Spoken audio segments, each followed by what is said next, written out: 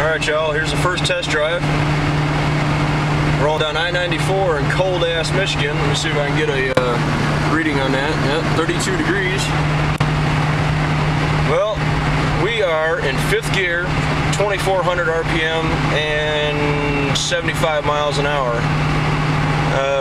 What I've found is the only thing that I can get 6 into is if I was above 90, and it's turning about 1700.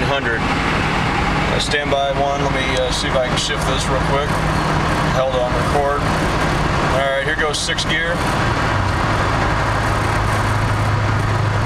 As you can see, 77 and 1600 RPM.